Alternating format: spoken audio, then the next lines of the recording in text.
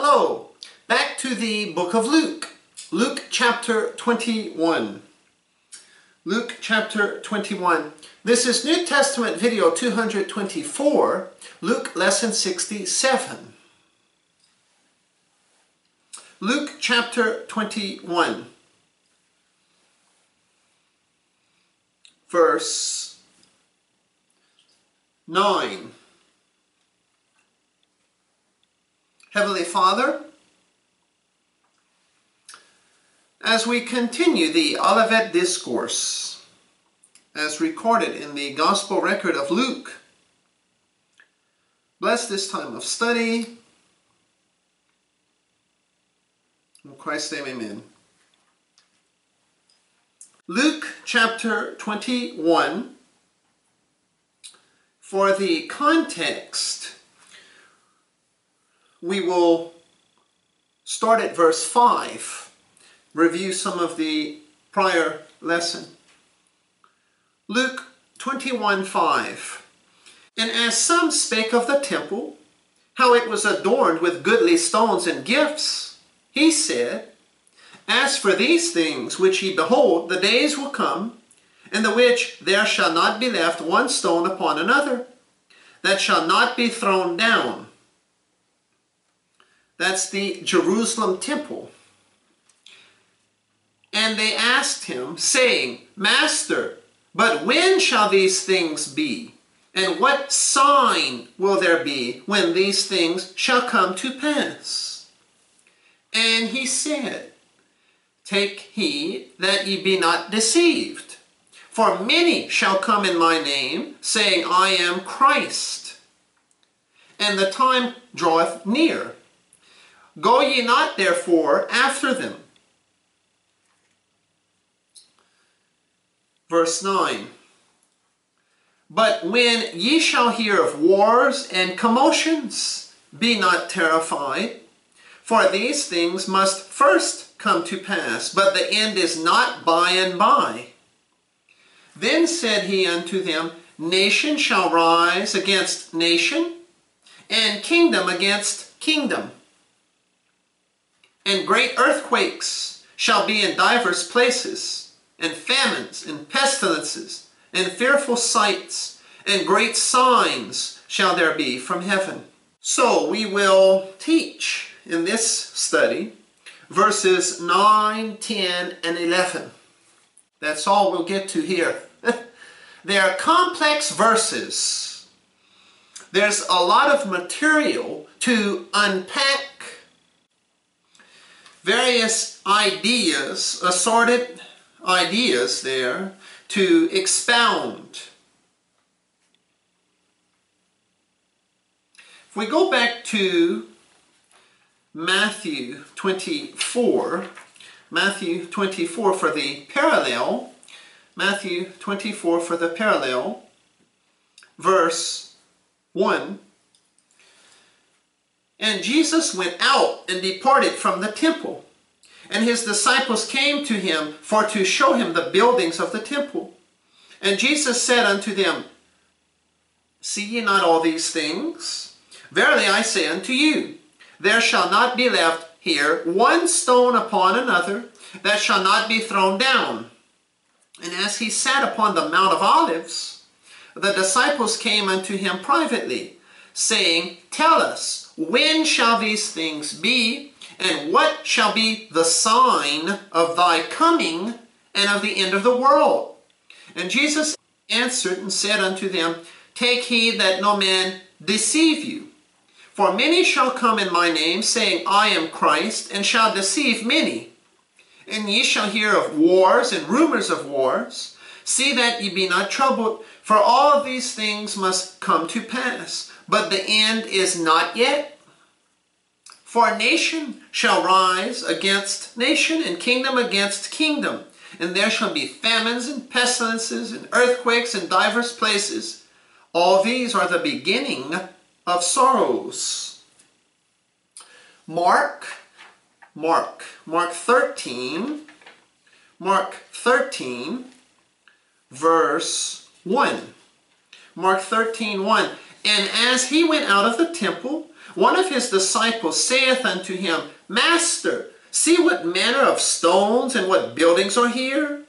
And Jesus answering said unto him, Seest thou these great buildings? There shall not be left one stone upon another, that shall not be thrown down. And as he sat upon the Mount of Olives, over against the temple, Peter and James and John and Andrew asked him privately, Tell us, when shall these things be? And what shall be the sign when all these things shall be fulfilled? And Jesus answering them began to say, Take heed lest any man deceive you. For many shall come in my name, verse 6, saying, I am Christ, and shall deceive many. And when ye shall hear of wars and rumors of wars, be ye not troubled, for such things must needs be, but the end shall not be yet. For nation shall rise against nation, and kingdom against kingdom. And there shall be earthquakes in divers places, and there shall be famines and troubles. These are the beginnings of sorrows. The Olivet Discourse, back to Luke chapter 21. This is the end times sermon of Christ Jesus. He is sitting on the Mount of Olives. That is to the east of Jerusalem, east of the temple complex. He's here, Mount of Olives. Here's Jerusalem, the temple in blue here. He's high above Jerusalem and the temple on the Mount of Olives, looking down. He left the temple complex and he went out to the Mount of Olives. As the disciples were leaving the temple with him, the decorations, the ornamentation of the temple complex stunned, awed the disciples. Look at the goodly stones and gifts. It's recorded in Luke. Beautiful, attractive structures. Of course, there's that eastern wall with the golden plates that would glisten, radiate in the morning with the rising sun shining on it. They see that golden wall, gold-plated wall, as they exit the temple complex in the city, go to the Mount of Olives there. All the gold, the precious metals, the precious stones, the quarried rock, walls. How humbling it is. Lord, look. The stained glass windows, the vaulted ceilings, the exquisite woodwork. Oh, the Lord says, do you see that? That'll all be demolished. There will not be one stone upon another left here. Luke 21 verse 6. And as for these things which ye behold, the days will come in the which there shall not be left one stone upon another, that shall not be thrown down. Remember, this is not AD 70, when the Romans invaded Jerusalem under General Titus and burned Herod's temple. This indeed, at the time of Christ, is Herod's temple, but that is not the temple being destroyed in verse 6. I'll tell you why. Again, you see, if we mix prophecy and mystery, we will look for prophecy being fulfilled in the mystery program. That can't be. Either prophecy is operating or mystery is operating, not both. Jesus in Matthew, Mark, Luke, and John was speaking of nothing that relates to the dispensation of grace, nothing that relates to the church, the body of Christ, absolutely nothing. Verse 6, there will not be left one stone upon another that shall not be thrown down. If we make that AD 70, and that is Herod's temple bulldozed, we have a problem. And there have been complainers and whiners that Jesus didn't know what he was talking about, because after all, even today, the Western Wall, the Wailing Wall it's called, remains, and there are stones left upon each other. And how could Jesus tell them that their temple would be destroyed and no stone would be left upon another, and yet today the temple's destroyed, AD 70, and we still have stones upon another? Jesus wasn't referring to Herod's temple in AD 70. The temple isn't in Jerusalem today. I'm aware of that. There is no functioning temple in Jerusalem. Hasn't been for 2,000 years. Under the Antichrist, and we'll see that in a future lesson here in Luke 21,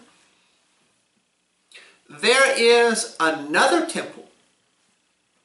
That's the one to be present when Christ returns.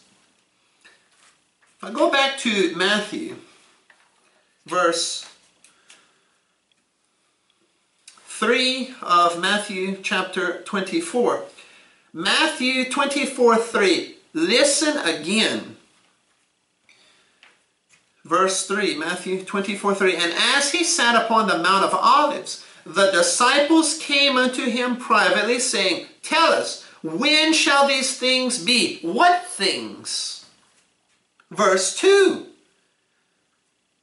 There shall not be left here one stone upon another that shall not be thrown down. When? When?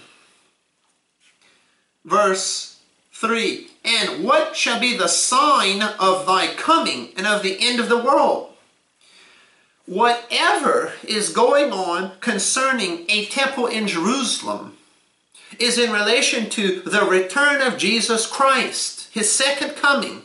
That is the purpose of the Olivet Discourse. Now listen, again, if we make Herod's temple destroyed in AD 70 as a fulfillment of this opening passage in the Olivet Discourse, what we're doing then is opening ourselves up to saying Jesus came back in AD 70.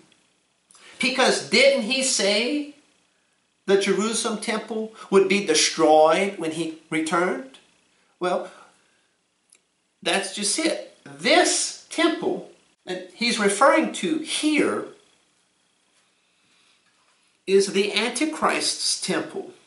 Now, had our dispensation not interrupted prophecy, had mystery not begun with the Apostle Paul, Herod's temple would have been present at the time of the Antichrist, because Antichrist would have already come by now, 2,000 years ago. They were waiting for him in the book of Acts. Prophecy would have just run uninterrupted. However, it was interrupted. And if we fail to see it, and often the professing church has all these centuries, look at the confusion, thank you, denominationalism. If we ignore the dispensational boundary that begins with the Apostle Paul's salvation and commissioning, then we will not see the distinction between prophecy and mystery. will wind up mixed up. Since prophecy has been interrupted, whatever Jesus was referring to in Matthew, Mark, Luke, and John, especially here, the Olivet Discourse, doesn't pertain to us. We're in a different dispensation. We're in a different agency, the church, the body of Christ. We will not see ourselves in these passages if we understand the Bible rightly divided. I've said it before and I'll say it again. The Olivet Discourse must,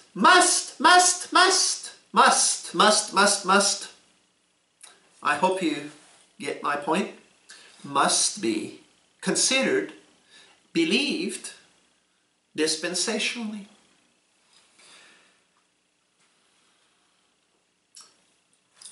Hold that thought.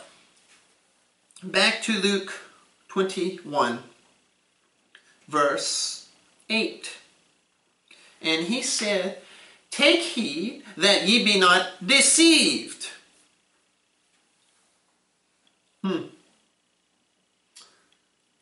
A whole lot of that concerning the Bible, no matter the age. "For many shall come in my name, saying, I am Christ, and the time draweth near. Go ye not therefore after them. I am warning you, my disciples. I'm advising you concerning things to come, eschatology.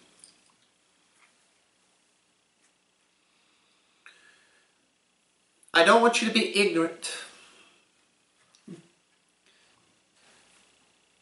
Little flock especially, Israel's believing remnant, I want you to be aware of what will happen while I'm away. I'm leaving. In just a few days, he will die. Less than 2 days, he will die. In the coming weeks, after his resurrection, he ascends to his Father's right hand. I'm going away to receive a kingdom. The kingdom. I'm coming back. While I'm away, here's what happens to the world system. Here's what happens to Jerusalem. Here's what happens to the temple in Jerusalem. Here is what will happen with the Gentiles in the Middle East. And we'll get to that here in this lesson. In our last study, I opened the Olivet Discourse and I reminded you that Luke presents an abbreviated form, like Mark. Matthew has the entire sermon, 2 whole chapters, almost 100 verses. Mark has a shortened form. Luke has a shortened form. I am teaching here primarily Luke because we've taught Matthew verse by verse. We've taught Mark verse by verse. Now we're in Luke verse by verse. So I will remind you, as I did in our prior lesson, if you want the Olivet Discourse in its entirety, go to our Matthew studies. Matthew chapters 24 and 25. That would be New Testament videos 75 to 82. 75 to 82. Matthew lessons 70 to 77. 8 lessons. Matthew lessons 70 to 77. I taught the Olivet Discourse for 12 hours in Matthew. In Mark, I taught a shortened version of it because, of course, Mark, under the guidance of the Holy Spirit, presented an abbreviated form of the Olivet Discourse. So you can also look at our Mark studies. The Mark studies are New Testament videos 139 to 143. Mark chapter 13. Mark 13. Mark lessons 39 to 43. Mark lessons 39 to 43. New Testament videos 139 to 143. The Mark studies don't go into as much detail as Matthew, but Matthew and Mark go into more detail than Luke. Luke has some special passages here in chapter 21, and we'll get to those eventually, Lord willing. Luke has that Gentile, that national scope. Matthew has the kingdom aspect, particularly. The Olivet Discourse is an outline of what will happen leading up to Christ's second coming, what will occur at his second coming, and what will follow his second coming. I'm going away. So I want you to have this information in mind while I am away, while I'm gone at my Father's right hand. I'll come back. For now, I'm absent. Let me point this out again. Let's go back to the Passion Week timeline that we had, beginning with the Palm Sunday entrance of Jesus into Jerusalem. Palm Sunday is gone. Monday, gone. It's Tuesday of the Passion Week. Tuesday, the Olivet Discourse is delivered. Remember, in Luke chapter 19, the Lord expected Jerusalem to know of her day, the time of her visitation. Remember at the close of Luke 19, we covered that. Jerusalem, you were to know of some events, the fulfillment of Bible prophecy. Me riding on the donkey into your midst there to fulfill Zechariah. But you didn't recognize me. You didn't see with the eyes of faith what I was doing, who I was, and so on. And I had painfully laid out for you Daniel 9 on the timeline. Daniel 9 has 70 weeks foretold there. Israel, the people, Israel, will require 490 years of cleansing, whereas their land needed 70 years of cleansing. Their souls, the people's souls, would need 70 weeks of years for cleansing. And then the kingdom would be established. That's Daniel 9, 24 through 27. And I had told you, back in Luke 19, Daniel's 69th week there ended. So 69 weeks of years, which would be 483 years. The time from Nehemiah 2 to Messiah here is finished. It's over. The 69 weeks of years are terminated. They end on Palm Sunday. So listen, watch. You don't have to be a mathematical genius. If Daniel said, prophesied, there would be 490 years, 70 weeks of years, 70 groups of 7 years, septets of years,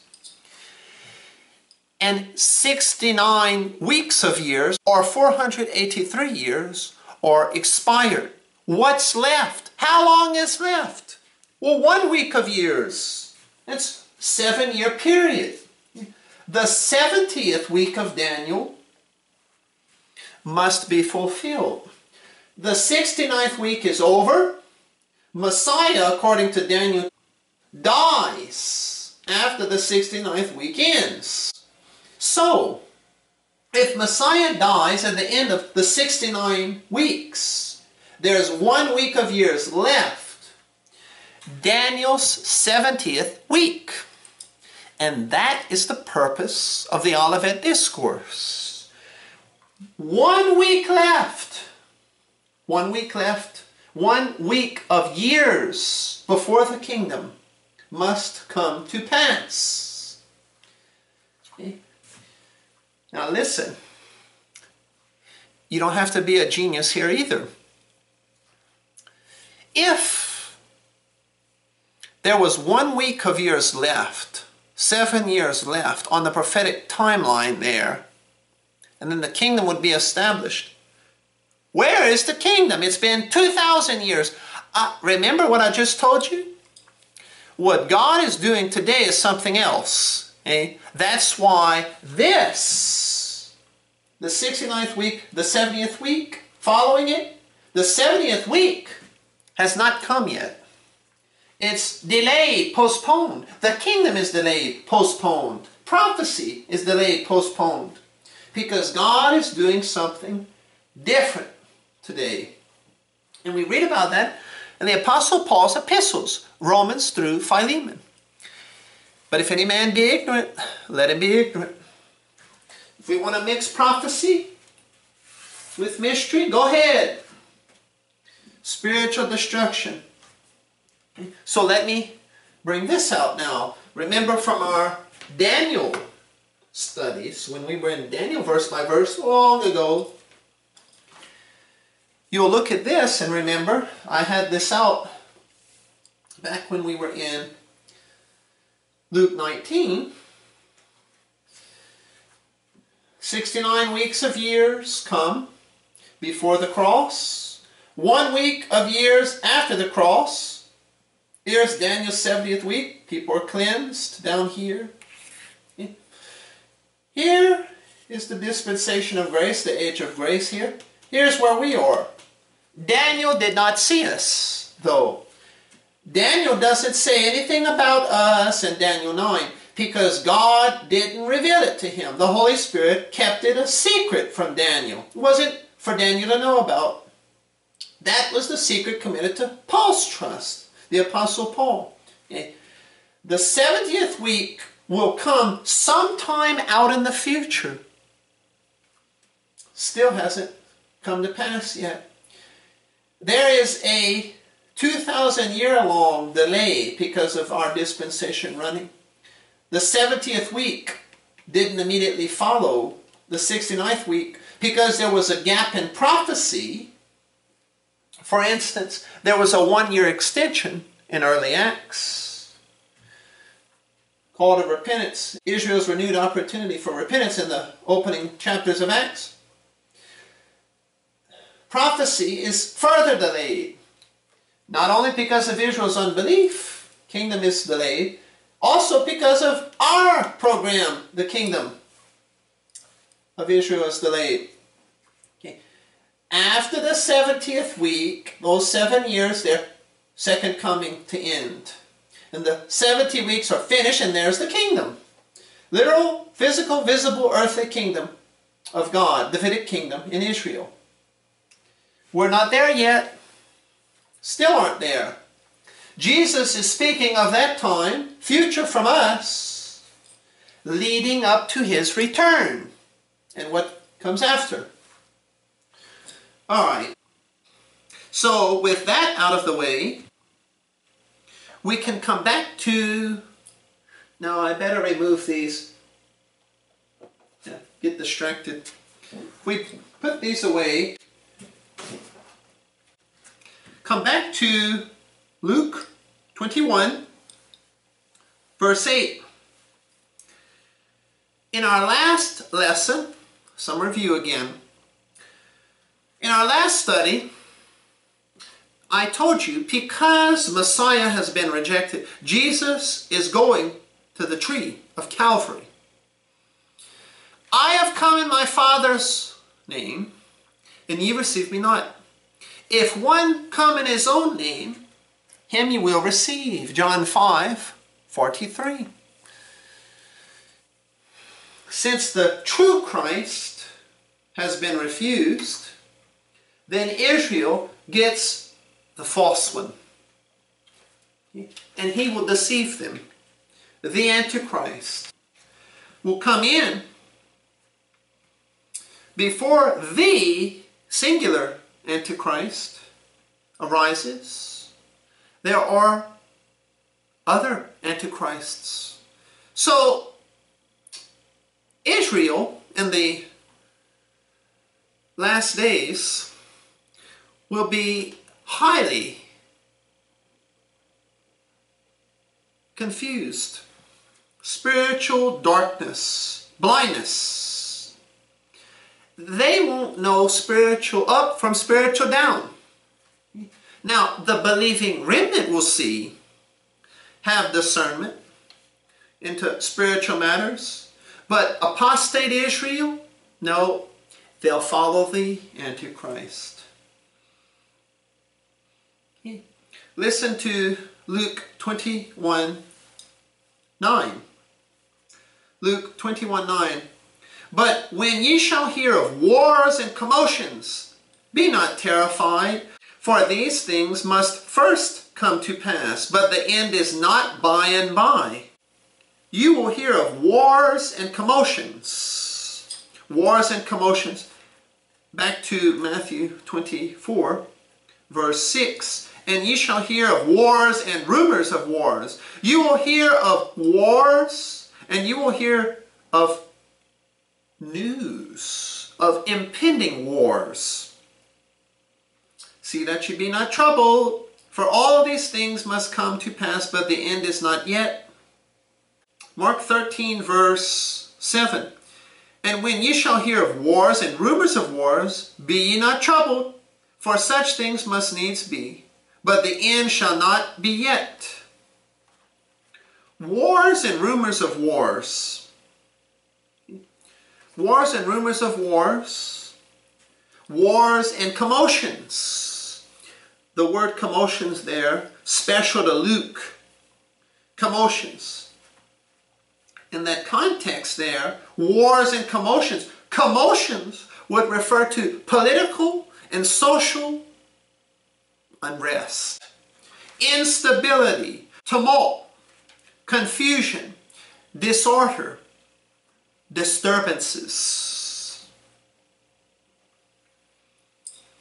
You will hear of wars and commotions, but don't be afraid. For these things, verse 9, Luke 21:9, for these things must first come to pass, but the end is not by and by. Don't be terrified. Don't be fearful. Verse 10, nation shall rise against nation and kingdom against kingdom. Matthew 24, verse 7, for nation shall rise against nation and kingdom against kingdom. And Mark 13, for nation, verse 8, shall rise against nation and kingdom against kingdom. Disturbances, violence, battles, political wars, societal wars, unrest, especially in the Middle East. Okay? Come back to Revelation 6. Revelation 6, Revelation 6. So leave a marker in Luke 21. You can leave a marker in Revelation 6 too. Revelation 6, verse 1.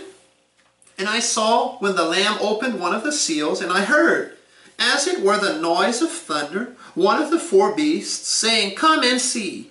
And I saw, and behold, a white horse, and he that sat on him had a bow, and a crown was given unto him. And he went forth conquering and to conquer. The first seal judgment.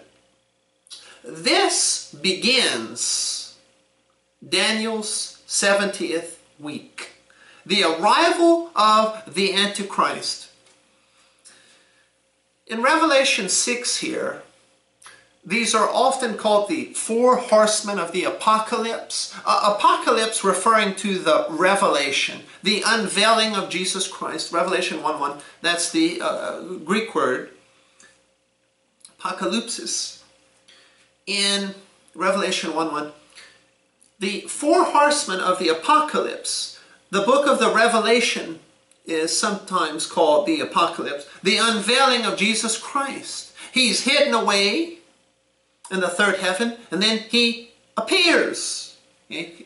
His second coming. Anyway, Revelation 6, 1 and 2. The first seal judgment is not the Lord Jesus Christ. It's the Antichrist. He is a counterfeit Messiah. He looks like Jesus Christ. Revelation 19, that's Jesus Christ on a white horse. Here in Revelation 6, someone is riding a white horse, but it's not Jesus Christ. This is the Antichrist. He goes forth with a bow. He has a crown. He goes conquering and to conquer. The Antichrist, he's a violent man.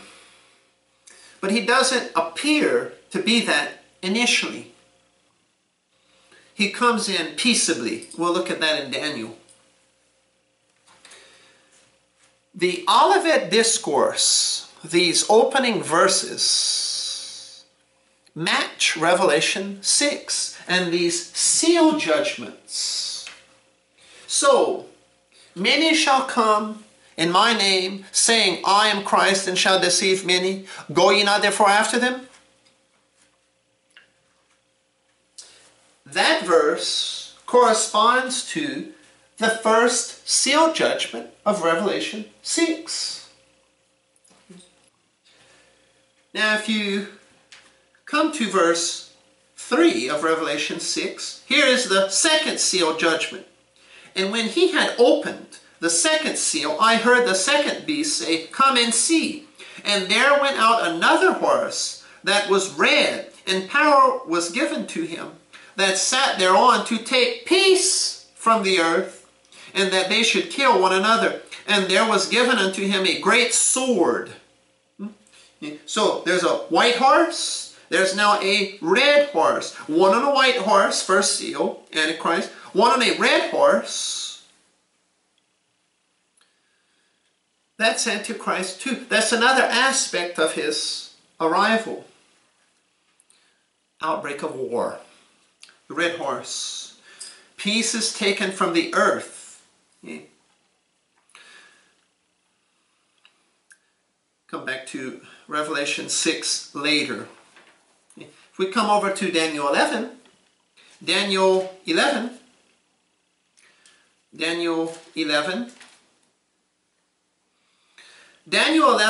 and I go into greater detail in the Matthew studies, Matthew and the Olivet Discourse.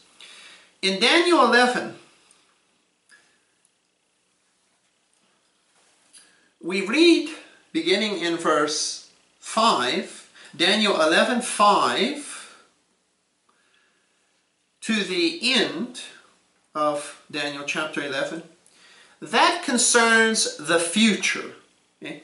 Daniel 11, 1 through 4, that is history. For Daniel, this was all prophecy. This was all future. Okay? Well, since Daniel's time now, Daniel 11 verses 1, 2, 3, and 4 are history. The prophecy there of Alexander the Great dying and his empire divided into 4 regions and so on. We taught that in Daniel verse by verse long ago. Out of one of these 4 regions of the Greek Empire, Alexander the Great's empire, out of one of those divisions comes the Antichrist. In Daniel 11, 5, all the way through to verse 20, we have a series of wars. Some kings of the north of Israel would be Turkey or Syria, fighting against some kings of the south, Egypt, that'd be Egypt, south of Israel, Egypt. 4 kings of the north, Turkey, Syria, fight against 3 kings of the south, Egypt.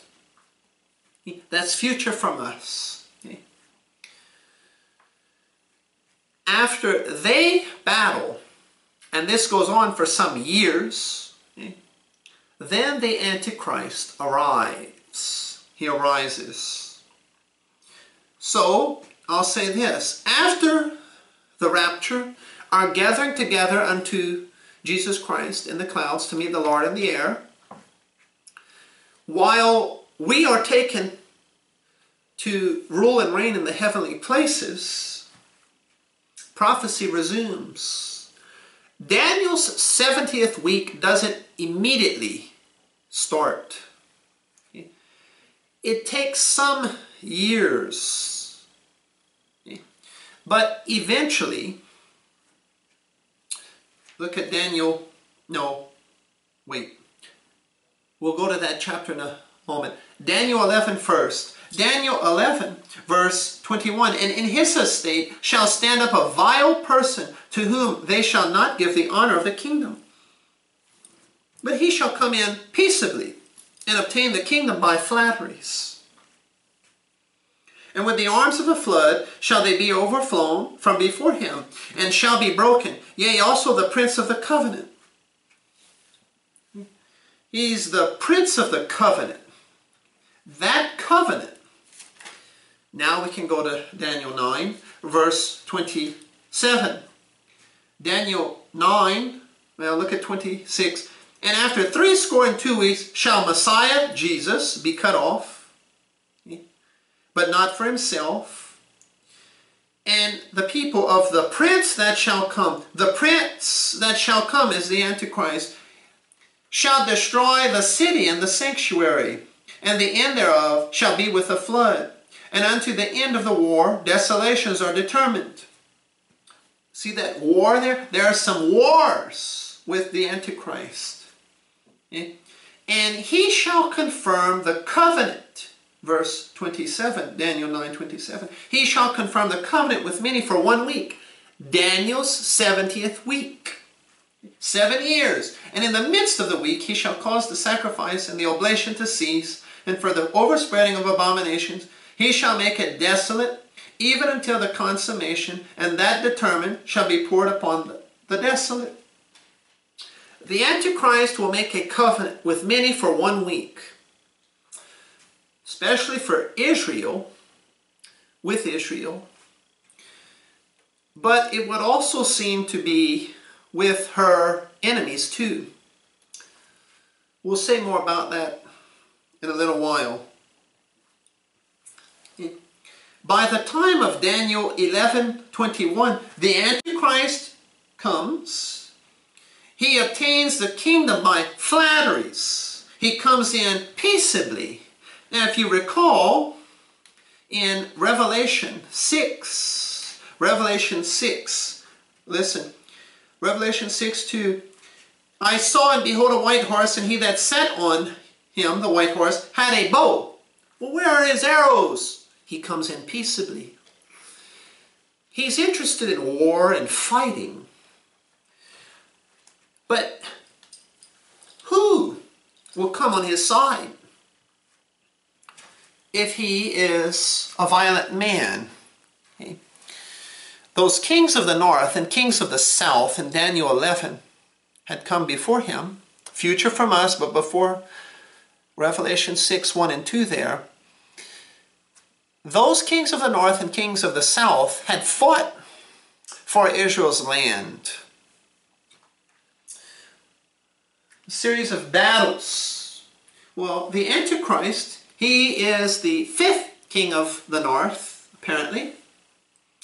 He enters the scene, and unlike his forefathers of the north, those other kings of the north who fought, he will come in with a new strategy. He will come in peaceably and obtain the kingdom by flatteries. So he will appeal to Israel. I won't be violent. I'll be your friend.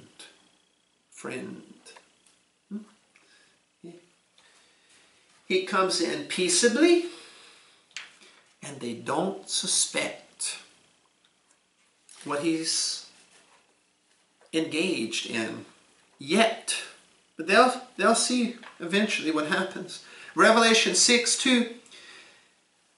He that sat on the white horse there had a bow, but no arrows, and a crown was given unto him. He reigns. And he went forth conquering and to conquer. War. The book of Psalms, Psalm 55. You can let go of Daniel now. Psalm 55. Psalm 55, verse 20. Psalm 55, 20. He hath put forth his hands against such as be at peace with him. He hath broken his covenant. In the midst of the week he will break that covenant, that peace treaty with Israel that he will make with them. He hath broken his covenant. Verse 21, Psalm 55, 21. The words of his mouth were smoother than butter, but war was in his heart. His words were softer than oil, yet were they drawn swords. Trouble. But he's a sneaky, cunning, crafty man. Israel, I am your friend. I am your Messiah. I am your deliverer.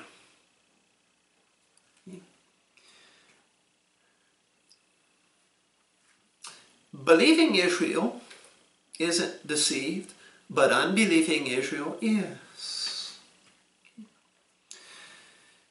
Part of the Antichrist's covenant there with Israel is he will make them to be at peace with their enemies. Their ancient enemies will now be their friends too. The Antichrist will cause Israel to disarm. I will protect you. I'll protect you. You don't need a military. You don't need to fight wars. We're at peace here. False peace. False peace. This is a time of great deception.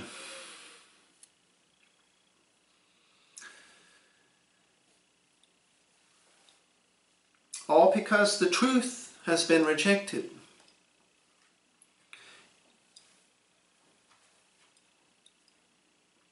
The true Messiah is absent.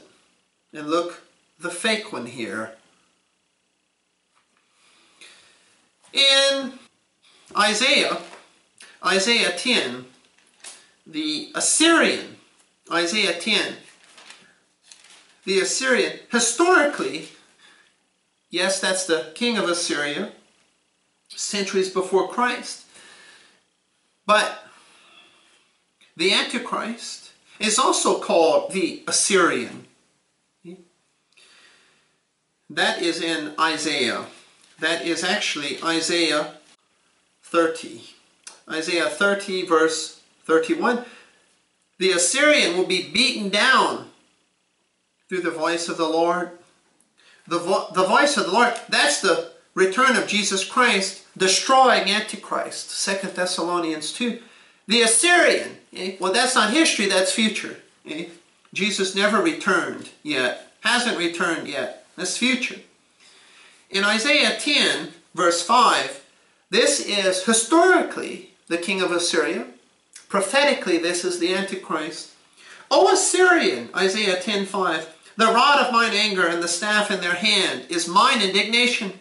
I will send him against an hypocritical nation, and against the people of my wrath will I give him a charge, to take the spoil, and to take the prey, and to tread them down like the mar of the streets.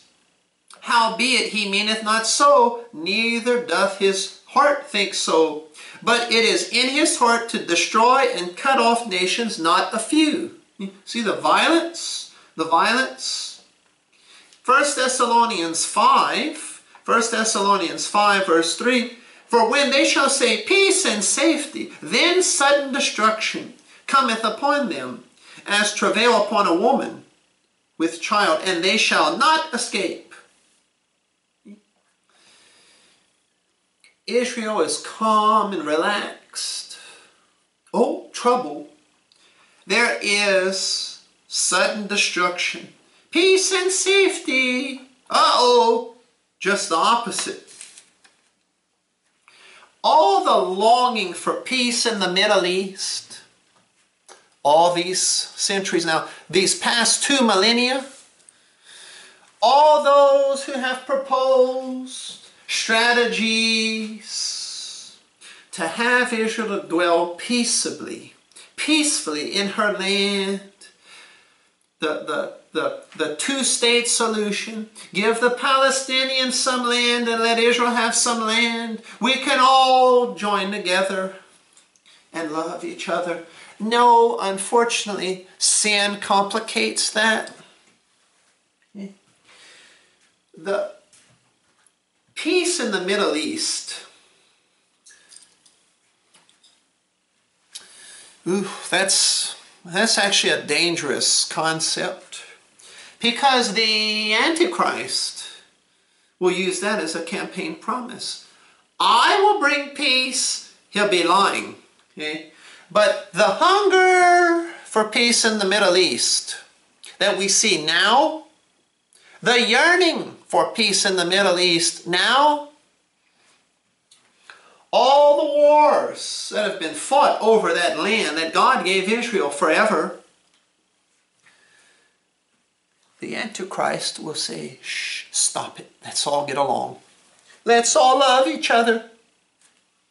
Deception. Deception. He will be the most violent man in history.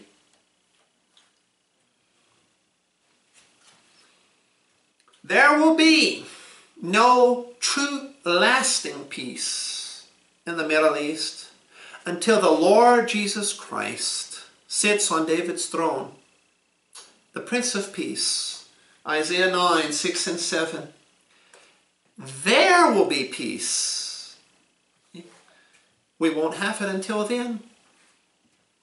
We can pass legislation. We can have our summits, and we can sign our treaties. There will be no peace, lasting, perpetual peace in the Middle East until Jesus Christ sits on David's throne in Jerusalem after he destroys Israel's enemies, including the Antichrist.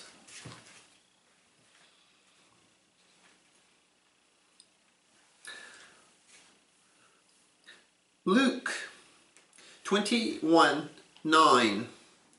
You will hear of wars and commotions. Don't be terrified. Whatever we've seen in human history concerning wars, that'll be nothing compared to this.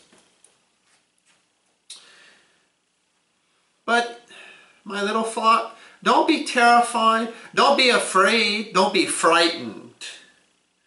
You will behold some terrifying events. But don't worry. These things must first come to pass. But the end is not by and by. It's not immediate. Okay? You think it gets so bad, oh, civilization is coming to an end. No, actually, it will get worse. Worse. Far worse. Far, far worse. Verse 10.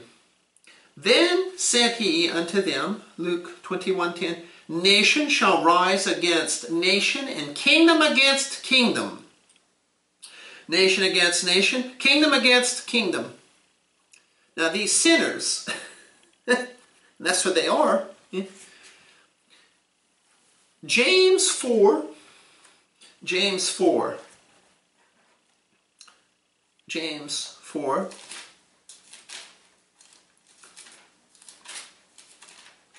verse 1 and verse 2. James 4, 1 and 2. From whence come wars and fightings among you? Come they not hence, even of your lusts that war in your members inside sinful heart? Ye lust and have not, ye kill and desire to have and cannot obtain. Ye fight war, yet ye have not, because ye ask not. War. Because of sin, war is unavoidable. Now, listen, we can be pacifists. We can give up all our weapons and say, I'm a peaceable person. Okay. While that's commendable, it's foolish. How do I know that? Because when you release your weapons, is there any guarantee your enemies will give up theirs too? So what will you do when you throw away your weapons and you say, I'm a pacifist, I don't believe in war? What will happen to you when those who do believe in war come upon you? Getting back to Luke 21. Nations are fighting nations. Kingdoms are fighting kingdoms. Why? War is the result of sinners wanting to take what other sinners have. I want land, I want power, I want money, I want this, I want that, and I will fight you to get it. Okay? Cutthroat. While God's earthly kingdom is not here, the evil world system is in effect. Now, with Christ's return, the end of the world comes. The end of the world, the evil world system. Okay? Human society doesn't end. Human society with Satan loose does. Okay? There's a new king on the throne when Christ comes back. Satan is bound in the bottomless pit. Revelation 20. All the unbelievers in earth's governments, all the fallen angels in heaven's governments, they're all deposed, removed from office at that point. The saints reign.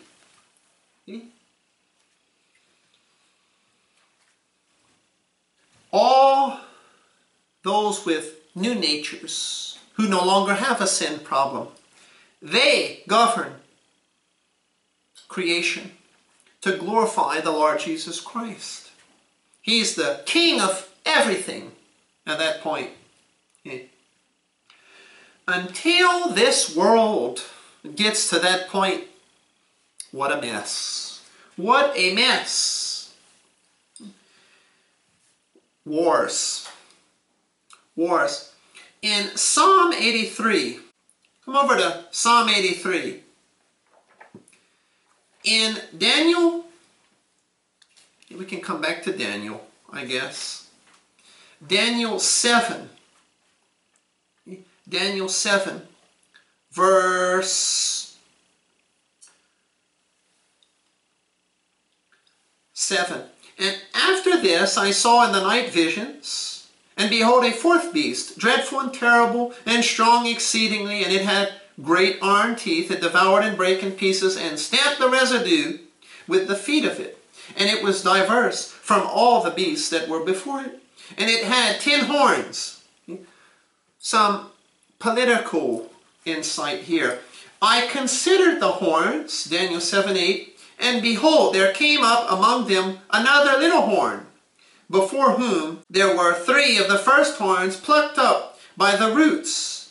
And behold, in this horn were eyes like the eyes of a man, and a mouth speaking great things. That is the Antichrist. Okay? Verse 24. Daniel 7:24. And the 10 horns out of this kingdom are 10 kings. See the interpretation? We don't have to wonder. What are the 10 horns? 10 kings. Okay? That shall arise. And another shall arise after them. And he shall be diverse from the first. And he shall subdue 3 kings. And he shall speak great words against the Most High, and shall wear out the saints of the Most High, and think to change times and laws, and they shall be given into his hand until the time and times and the dividing of time. The Antichrist comes in. He persecutes the saints, the little flock, Israel's believing remnant. I want you to see, though, here, the Antichrist gets a political advantage by conquering 3 of 10 kings. 3 out of 10 kings. He starts his policy of domination here. I will advance in the Middle Eastern governments. These 10 kings are my way to do that.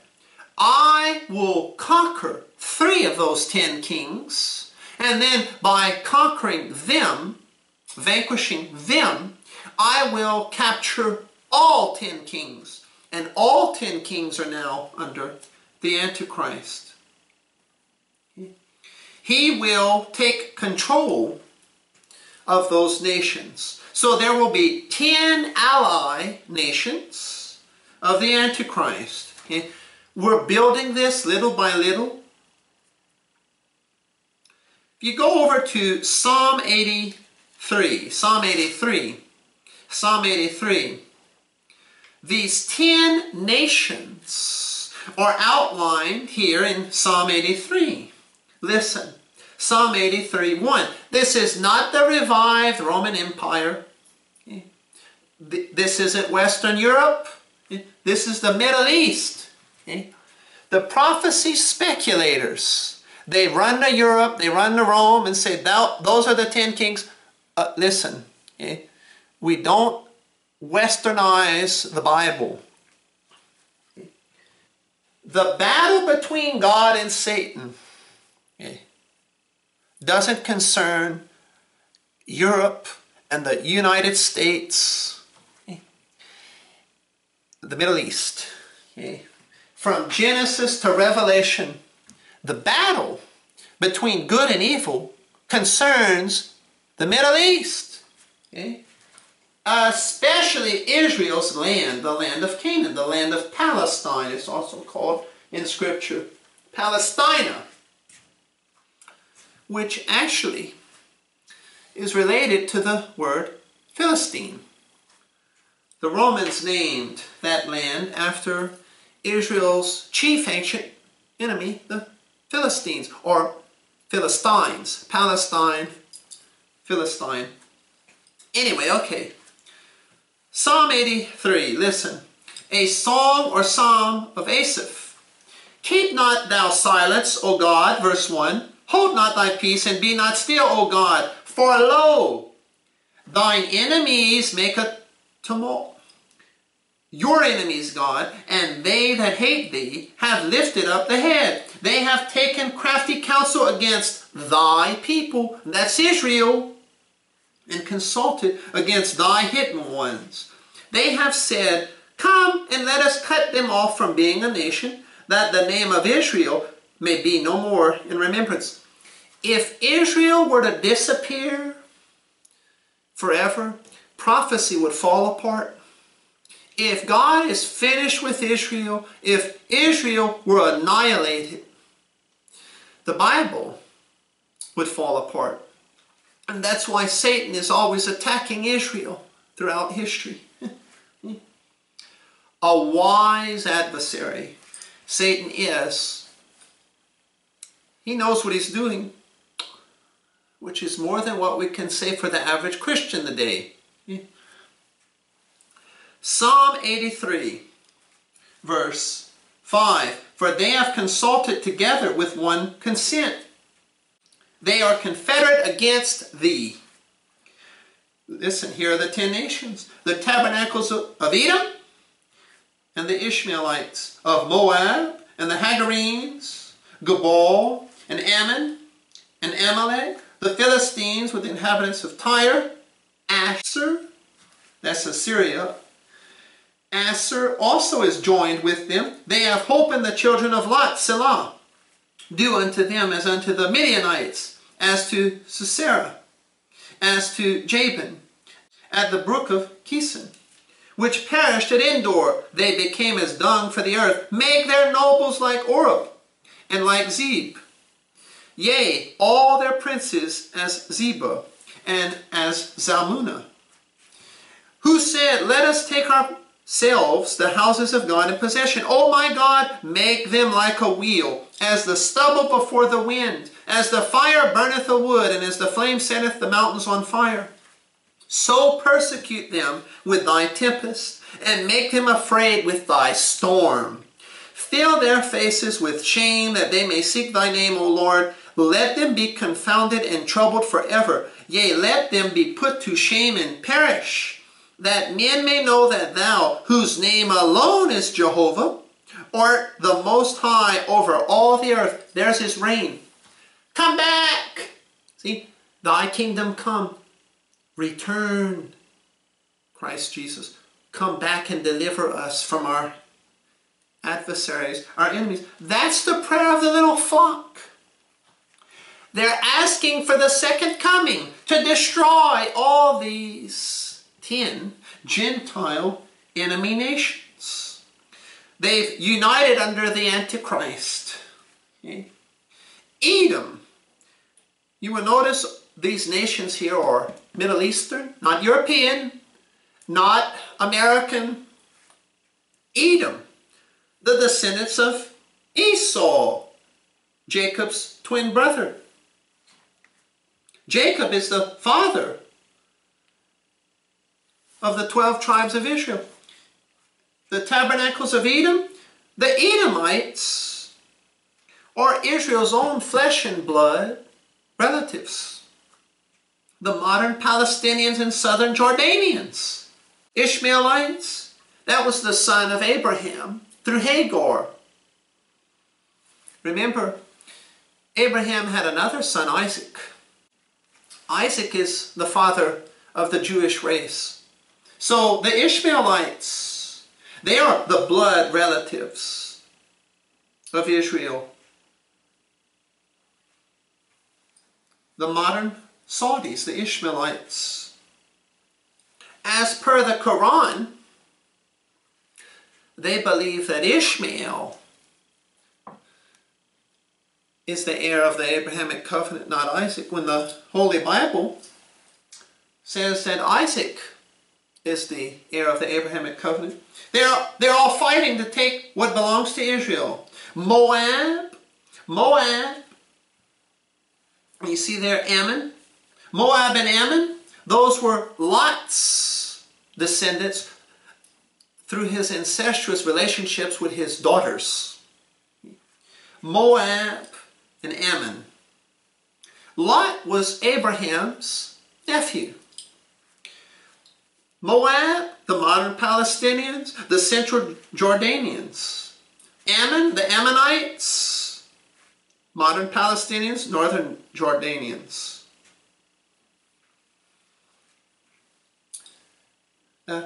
Hagarenes, modern Egyptians. Gabal, that's the land of the Edomites, south of the Dead Sea. Hezbollah, northern Lebanese. Amalek, he was an Edomite, a grandson of Esau. The Amalekites were the first Gentile nation to fight Israel when Israel came out of Egypt. Exodus 17. Amalek, the modern Arabs of the Sinai Peninsula. Verse 7, Philistines. Philistines, the ancient bitter enemies of Israel throughout the period of Judges and especially Kings Saul and David. Don't forget Goliath, Philistine. The Philistines, modern Hamas of the Gaza Strip.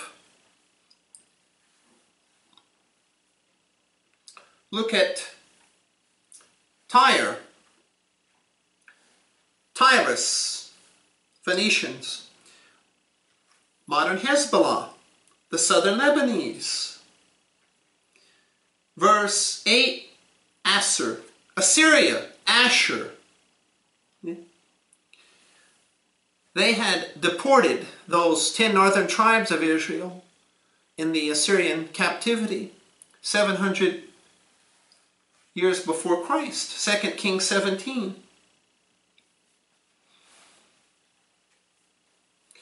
All these ancient enemies of Israel will be the allies of the Antichrist. And the Antichrist will ultimately conquer them, 3 of them. He will take control over all 10. And he will cause Israel to believe that those 10 nations are their allies. Eventually, he will weaken Israel and have those nations fight Israel. Israel is disarmed, unsuspecting, unbelieving Israel. That's what Israel gets for rejecting Jesus Christ, the false Christ. These nations, these wars that lead up to Antichrist, and these wars that come after the Antichrist is exposed for what he is, duplicitous.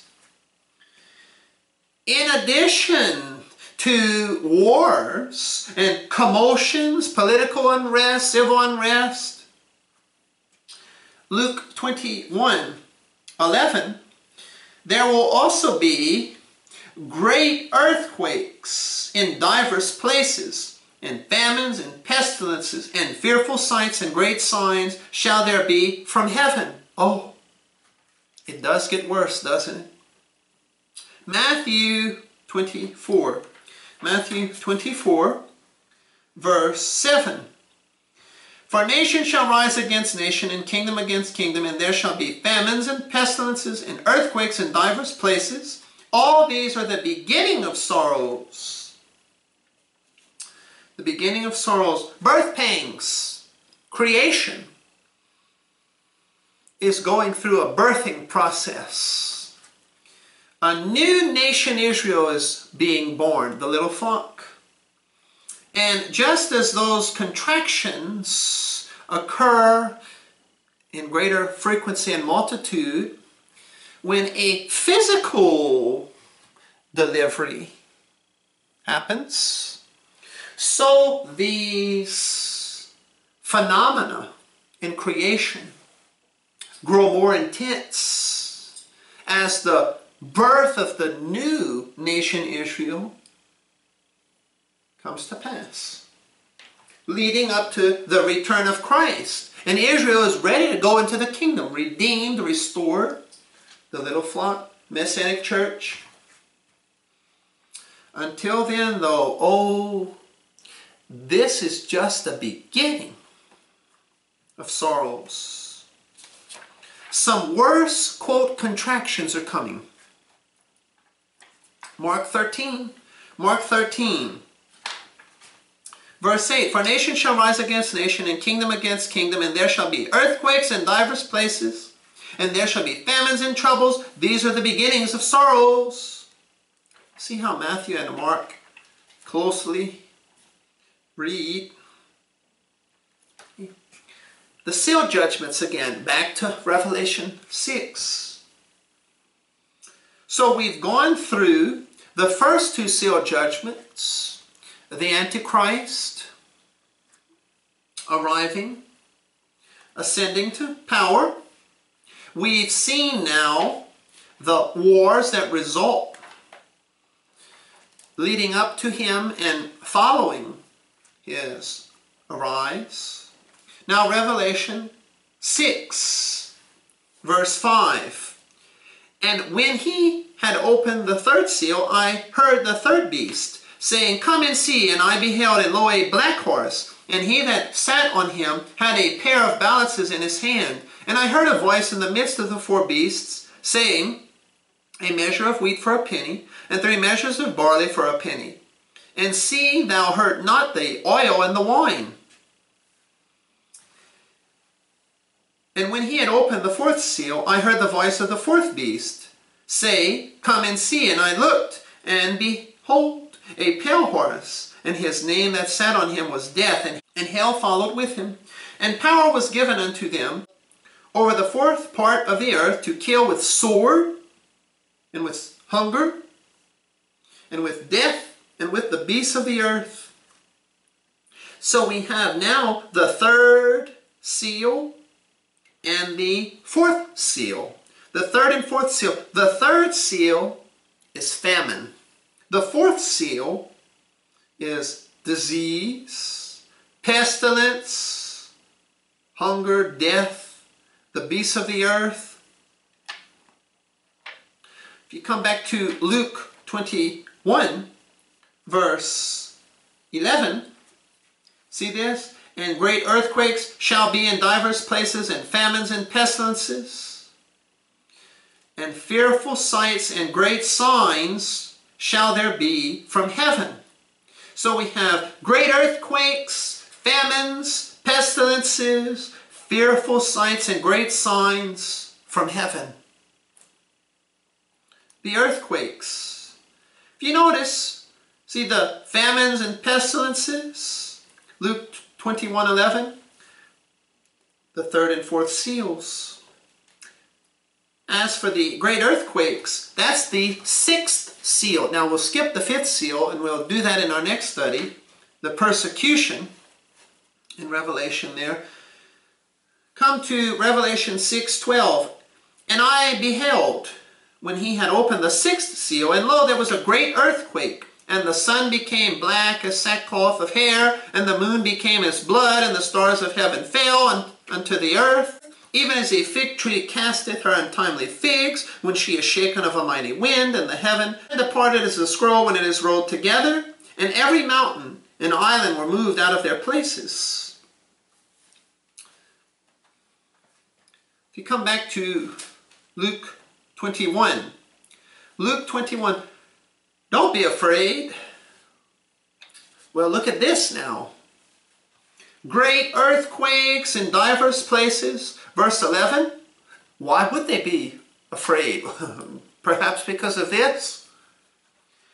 Famines, pestilences, fearful sights, and great signs shall there be from heaven. By the way, stop. The fearful sights and the great signs from heaven. Luke 21:11. The silliness that some people teach from the Bible. Be careful. This has nothing to do with UFOs and the invention of the space shuttle and space stations. The fearful sights and the great signs from heaven, they're already interpreted for us. Okay? Revelation 6. You see the sun there becoming black as sackcloth of hair, Revelation 6:12, and the moon becoming as blood, the stars of heaven falling unto the earth. Okay? Those are the fearful sights and great signs from heaven. Okay?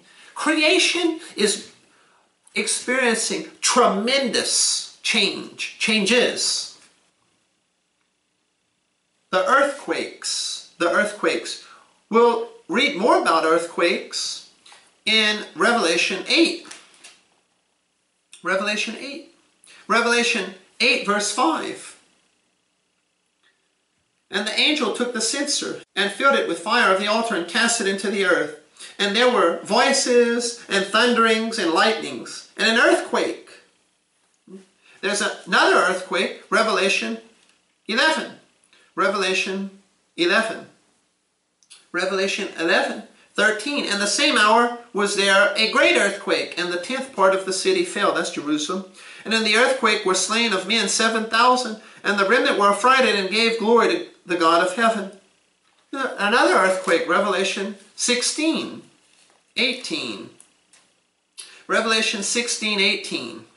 And there were voices and thunders and lightnings, and there was a great earthquake, such as was not since men were upon the earth, so mighty an earthquake and so great. There, that's toward the end of those 7 years. Earthquakes in diverse places. There'll be earthquakes throughout Daniel's 70th week. The book of Isaiah chapter 24 says the earth will be going through convulsions, reeling like a drunkard, wobbling in outer space. Famines. There's famine. Hardship concerning the obtaining of food there. Revelation chapter 8. There's hail and fire mingled with blood cast on the earth. A third part of the trees was burned up, and all the green grass was burned up. Judgment.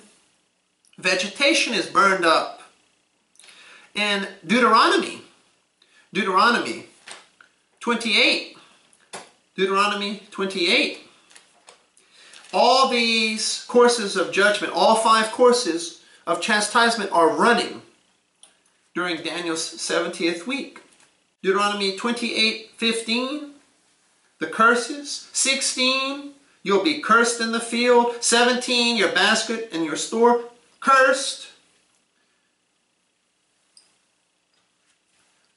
See the hardships. Leviticus 26:18. Leviticus 26:18. The heaven, I will make your heaven as iron and your earth as brass, and your strength shall be spent in vain, for your land shall not yield her increase, neither shall the trees of the land yield their fruits. Their crops are cursed. There's a drought, there's famine. Awful. How awful. In the book of Luke, back to Luke chapter 21. Lost my place here. Luke 21. Pestilences.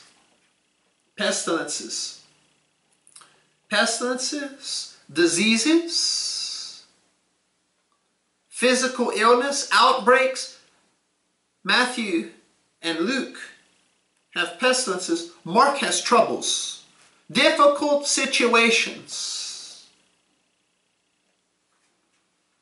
Social problems, natural disasters, epidemics. That's the law of Moses and the curses again. Leviticus 26:23-25, Deuteronomy 28:21, Leviticus 26. The famine, that was the second course. Look at the sickness here, physical sickness. Verse 16, I also will do this unto you. I will even appoint over you terror, consumption, like thinness, and the burning ague, inflammation, like fever, that shall consume the eyes and cause sorrow of heart. Your soul, your seed in vain, your enemy shall eat it. Deuteronomy 28. Deuteronomy 28, verse 21.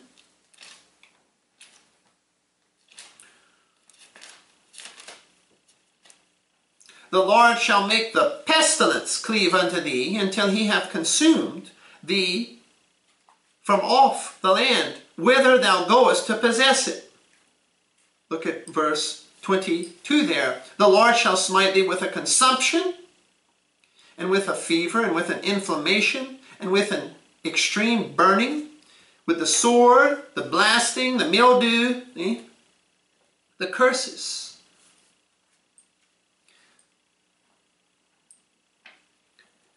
If we come back to Luke 21, once more, turn back to Luke 21.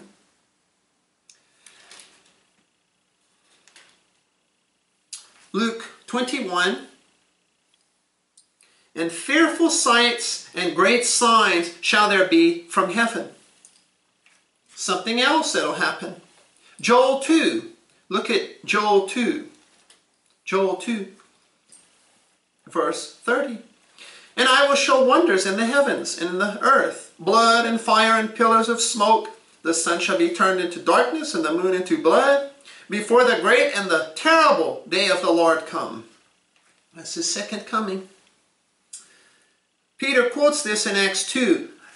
The Spirit of God has been poured out, according to Joel 2, in Acts 2. Now we're waiting. Peter is preaching to Israel. We're waiting for the wrath to be poured out. And it would have come back in the book of Acts had God not paused prophecy and begun mystery. Come over to Revelation 8. Revelation 8 now. Revelation 8. The fearful sights and great signs in heaven, from heaven. Revelation 8. 10 to 13. Here's another one. And the third angel sounded, and there fell a great star from heaven, burning as it were a lamp. And it fell upon the third part of the rivers, and upon the fountains of waters. And the name of the star is called Wormwood, and the third part of the waters became wormwood. And many men died of the waters because they were made bitter, poisonous.